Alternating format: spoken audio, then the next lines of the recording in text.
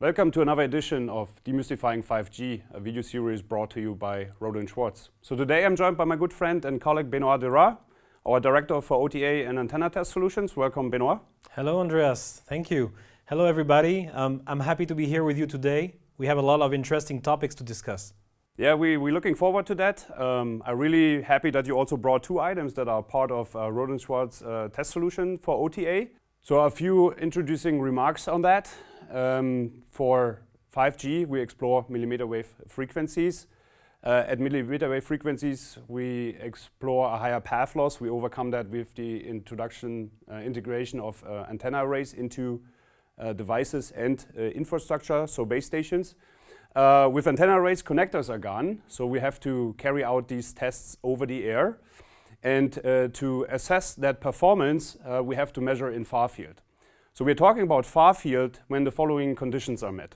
The electromagnetic field defined by the E and H field vectors are orthogonal to each other and connected through the free space wave impedance of 377 ohms. E and H field vectors are transverse to the direction of propagation, and equally important, the angular distribution is independent from the distance to the antenna. So for the experts in the audience, the next question is then of course like where the far field starts. And that is typically determined by using the so-called Fraunhofer distance. The Fraunhofer distance is a simple equation as simple as 2d squared over lambda. Lambda connects us with the wavelength, but d is here the critical aspect because it describes the maximum dimension of the radiating source. So now the question is, what is the radiating source? If we consider, for instance, the full dimensions of a smartphone, the smartphone form factor, and talking about a frequency band in the millimeter wave range, such as 39 gigahertz, a band that's likely to be used in the United States for 5G, then we're talking about Fraunhofer distance and far field conditions are met at a distance of about 6 meters. That would mean large chambers are required. We have a high impact on dynamic range and such to carry out these measurements. So Benoit, you and your team looked into that, did a research on this. Can you talk a little bit about that and explain to us if the Fraunhofer distance is really the right measure for far field? Yeah, this is a really good question. Actually, this is not so clear because it has been admitted by the community that in OTA measurement that the Fraunhofer distance is the default far field distance. But really, it depends on what you want to measure. For sure, the Fraunhofer distance ensures a certain distance with the DUT, and this distance actually is made for controlling the phase curvature of the spherical wavefront, which means that when you measure above this distance, you know that your phase will not deviate by much than a certain amount. And the question is really, is it really what we need to do an accurate far field assessment, and eventually for which parameters we're talking about? And the research we conducted in my team is really first looking at this peak beam directivity. What we found, and this is a simulation example I'm showing here, is that the field created by the antenna detaches very fast from the near field to the far field and creates really a far field condition at a very early distance. For example, here we show as E over H impedance of the wave as far as we go away from the device.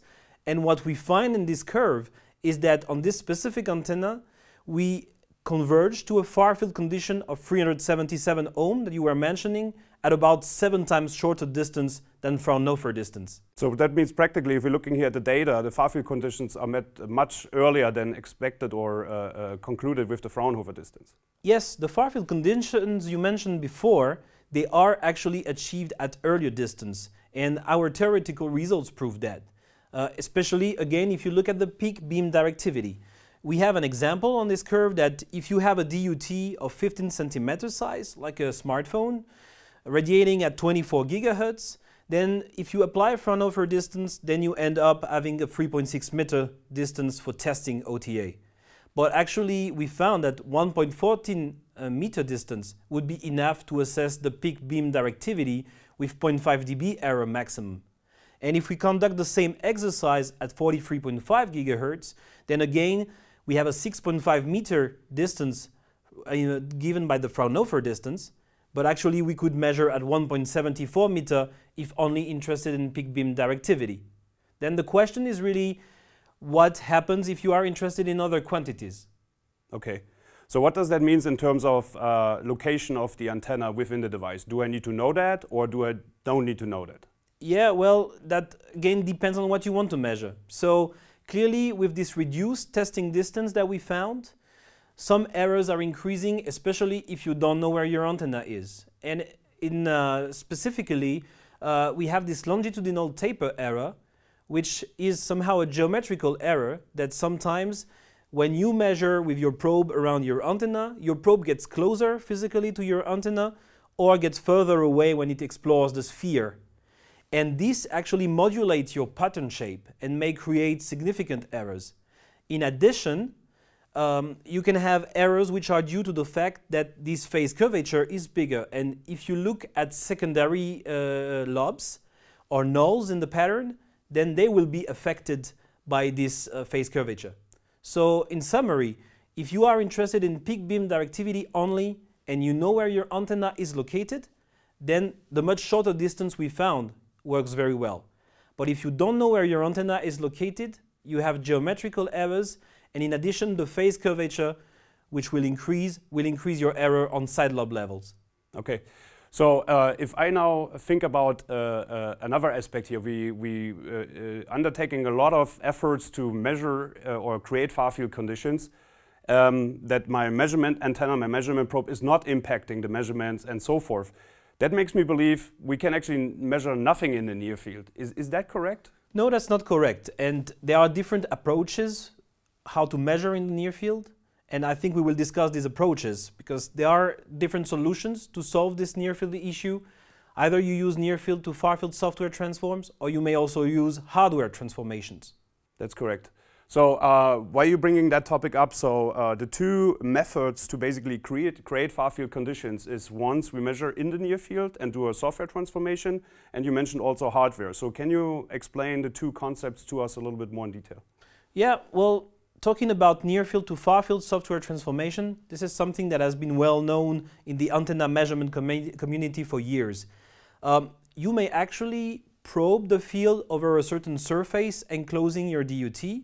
And if you have access to magnitude and phase data, then from the Huygens principle, if you measure E field, magnitude and phase over this surface, then you can reconstruct the field everywhere outside this surface and then access the far field. This is what we show in this example here, that we have a base station at 3.5 gigahertz on this rotating table, and our measurement antenna is on this elevation arm, and we measure here with a VNA the electric field in magnitude and phase over the sphere. And after that, we can apply near field to far field software transformations, either using spherical wave expansion, or also in our case, we apply an algorithm that's coming from Technical University of Munich called the FIAFTA, which is based on equivalent sources over a surface and has very powerful features. So this is one way. So phase retrieval is important to apply near field to far field transformation, correct? Yes, this is correct.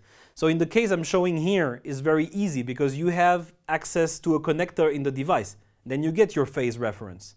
So the next question is, what do you do when you don't have access to this connector?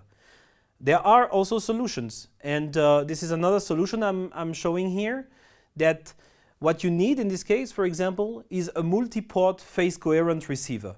In this case, you can attach an additional antenna which is fixed with respect to the DUT, and in this case it's attached to the table that's rotating in azimuth.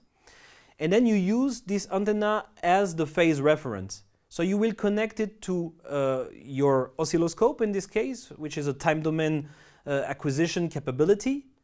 And the two other ports of your measurement antenna for measuring the two polarizations will also be connected to the oscilloscope.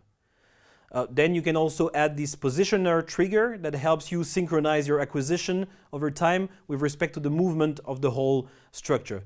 And with this, if you have a phase coherent receiver like we have here with RTO 2064, you can actually obtain from the phase difference between the signals from the measurement probe and the reference antenna the phase difference that comes from the propagation. So you get your phase from an outside antenna. You don't need any more access to the connector, And that works also with modulated signals. Okay, Benoit, this triggers a lot of more questions on near field and far field measurements, but this is something we will discuss in another video. In summary, we learned that it really matters what you want to measure. Fraunhofer distance is a good approximation to start with, but if one is only interested in peak beam directivity or EIRP, then you can significantly reduce the measurement distance and use much more compact test solutions as proven by the Rohde and Schwarz research. We offer both larger and very compact OTA test solutions. So thanks again, Benoit. And I'm really looking forward to discussing more on these in our next video, in our video series, Demystifying 5G.